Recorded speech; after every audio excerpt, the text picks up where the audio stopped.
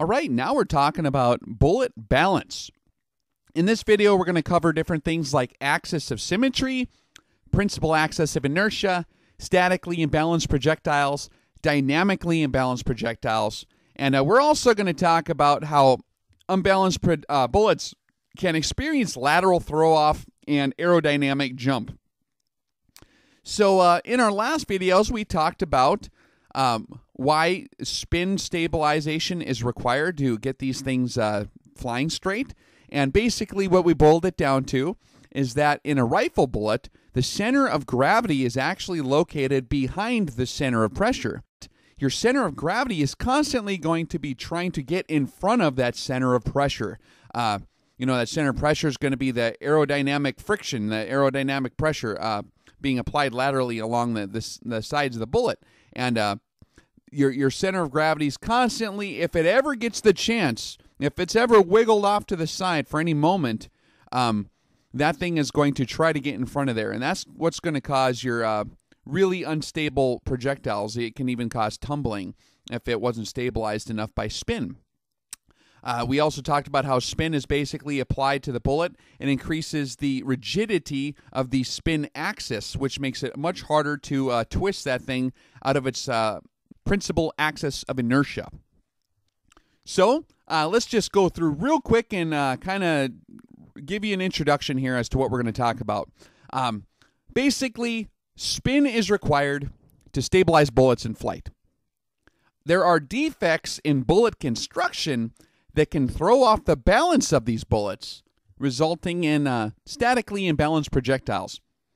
Also, things like inboard tipping, where your bullet's not perfectly aligned, these can cause a projectile to be dynamically imbalanced, which can cause things like aerodynamic jump to occur.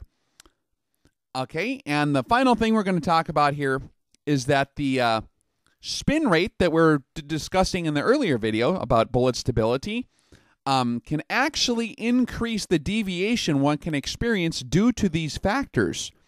So we're answering the question posted on the last video of why don't we just add extra spin rate to these bullets to make sure they're really, really, really balanced. And this video will hopefully answer those questions. So there are some terms we're going to have to define here before we get started so that you can understand where we're at. The first one is center of gravity. We talked about that in the video before. That's basically the where the mass is centrally located inside the projectile. Hopefully, if everything's in a perfect bullet, the mass would be located on the center line of the bullet. Sometimes it's not, and we'll discuss that in a second. But that's your center of gravity. We discussed that earlier in more detail. The axis of symmetry is going to be very important for this. That's basically the center line of the bullet. It's the center of the profile. If you're going to look at a bullet on end, it would be right in the middle. That's where you have the symmetry of the bullet, a radial symmetry, kind of shooting off at 360 degrees in all directions. So that's axis of symmetry. The next term we're going to want to be familiar with is the principal axis of inertia. And that's basically where all your different inertia forces are centered. That can vary based on exactly where the center of gravity is, but as the bullet is spinning, there's going to be some point on which all your different inertial forces are going to be centered. And that's what that's talking about right there.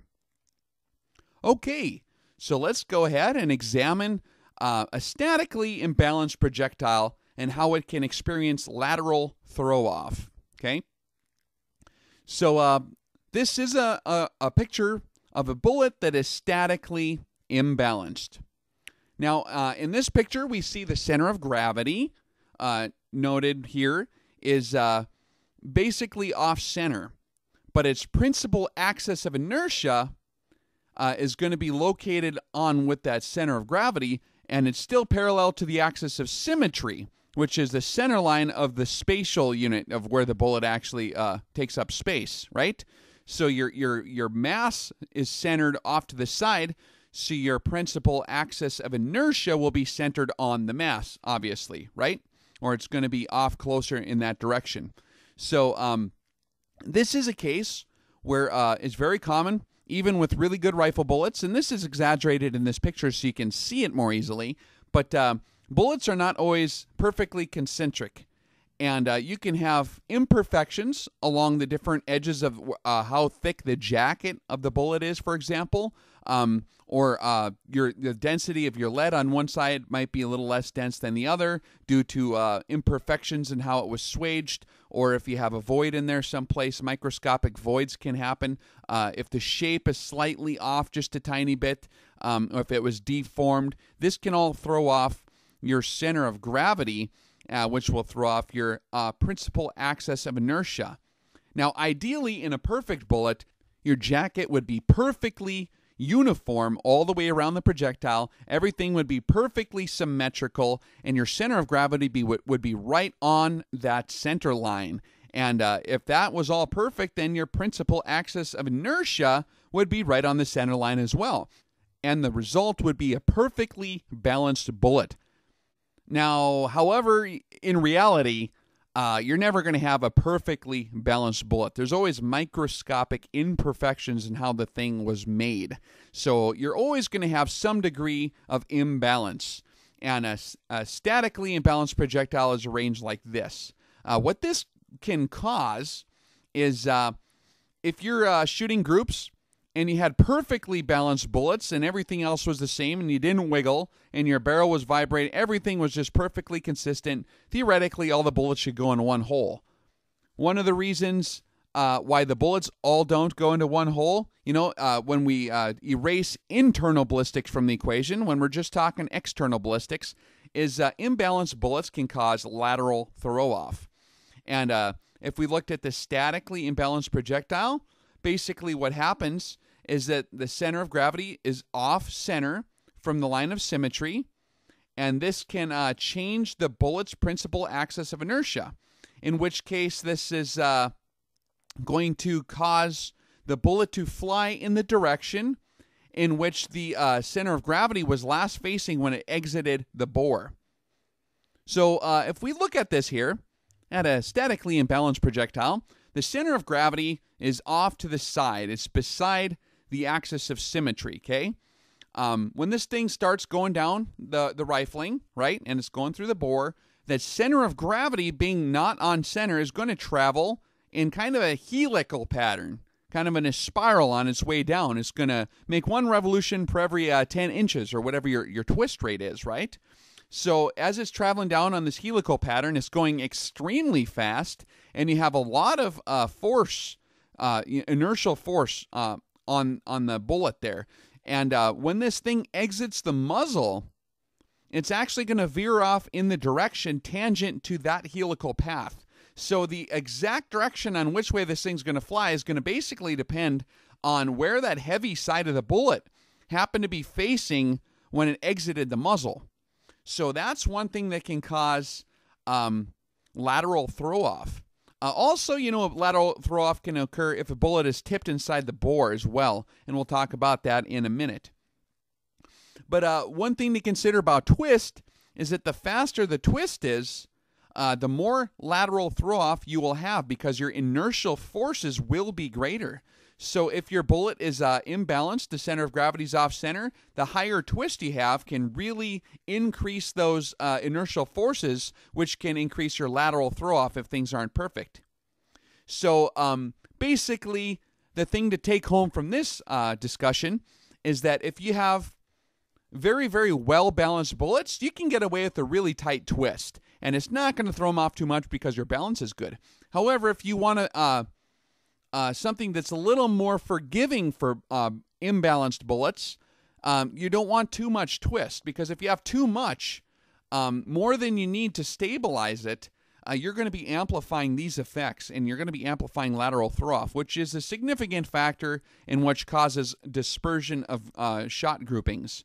So something to be aware of. That's one of the reasons why guys say, you can't have too fast of a twist. It's not going to be accurate. Well, that's what they're kind of talking about there. It's one of the factors. There's multiple other things happening as well, but that's one of the big ones. So the amount of lateral throw-off you're going to experience is very much dependent on the quality of the projectiles you're using. How well are these things balanced? And also how well-oriented are they inside the bore? If you have a lot of run out or if it's crooked in there, this is going to amplify this. So if your ammunition is really good quality, this will minimize your lateral throw off. And this is one of the external things that can be experienced due to an imbalanced bullet. We talked about the internal ballistics earlier, but that's basically, in a nutshell, lateral throw off, made pretty simple, okay? Let's talk about another thing called aerodynamic jump.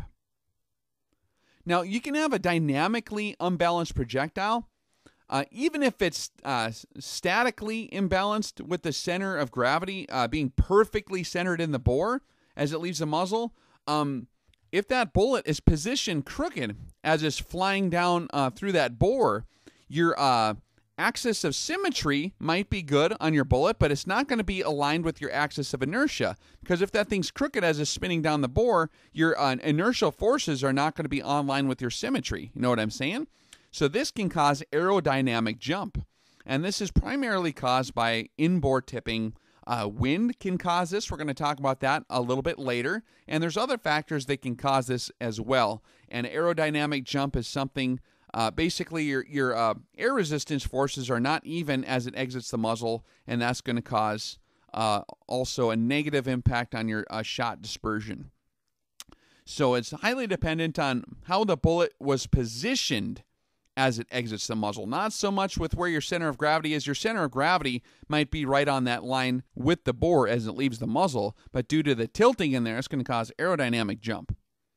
So let's summarize real quick here. Basically, again, spin is required to stabilize these bullets in flight. That's obvious. However, defects in the bullet or inboard tipping can cause lateral throw-off or aerodynamic jump, which can cause the bullet to basically fly in an unwanted direction. So the cure to this is basically when you're selecting your barrel twist rates, you don't want to go with too much twist for the bullet you're using, because this will amplify these things, and you're always going to come across bullets, even with really good quality match bullets, where they're not perfectly concentric. That's never going to happen. You can always zoom in farther and find imperfections. So in these cases, the faster the barrel twist rate, the more deviation you're going to experience. So basically, when you're wondering which twist to get, go ahead and just pick the barrel with the slowest twist rate that's going to stabilize that bullet effectively. Okay? So if it says 1 in 10 is needed to stabilize this projectile, go with the 1 in 10. There's no reason to go with the 1 in 8 just to be extra. That's going to increase your lateral jump and your aerodynamic jump if you have any inconsistencies in your ammunition here, okay? So don't go with too much twist. There's also other things we're going to talk about in the next video here. Overstabilization can also be amplified if you have too much twist. So we'll talk about that in a minute. But the heart of the message here is just go with the manufacturer's recommendation for the twist that they have determined it works best with their rifle bullets. You know, they test these things usually pretty comprehensively in-house before they advertise which twist is recommended for them. And there are the different mathematical expressions of twist like we discussed earlier.